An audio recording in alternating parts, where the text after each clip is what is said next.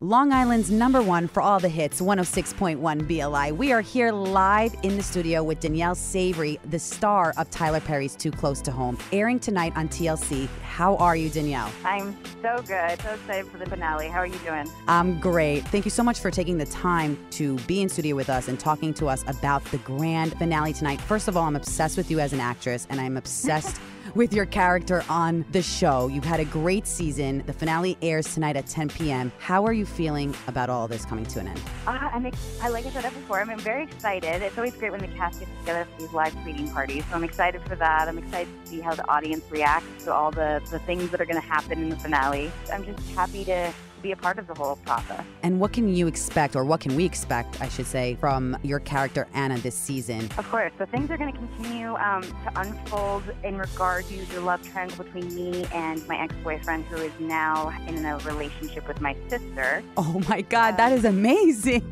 Yeah, the love triangle. So that the ex-boyfriend is played by the very, very, very good-looking Brock O'Hearn. So you'll see some sort of answer in regards to the love triangle, but also with my character, you'll see the President of the United States trying to push his power as much as he can to get me back to D.C., and how far Heather Locklear, who plays the First Lady, will be willing to go to stop him. Wow, we are super excited, especially here at BLI and Top 40 Music. You mentioned Heather Locklear. How was your experience working with her? Well, obviously, at first, I was so nervous. I mean, it's Heather Locklear. You know, we all know her from Melrose Place and Dynasty, and she plays that villain role so well. It was nerve-wracking when I first met her. I was sitting in the makeup chair next to her, and she leans over and she introduces herself like I didn't know who she was. And, you know, she just acted like she was any other castmate. She started running lines, and she was a sweetheart. It's been a pleasure to work with her and to do all those scenes with her and to see her make that switch from being so sweet in real life and playing such a great villain on camera. That's amazing. And, you know, on that note, you recently mentioned in an interview with Extra that you relate to your character, Anna, who has made mistakes that have changed the rest of her life and how she copes with them. Do you see yourself in her? Are there some challenges, life-challenging moments that you can share with us that you had to overcome? Absolutely. I mean, Anna basically left her life, left her child behind in this little town in Alabama to better her life in D.C., but she, in the process, left everyone behind and made up this whole facade of a life that doesn't actually exist. You know, her parents are these rich, wealthy people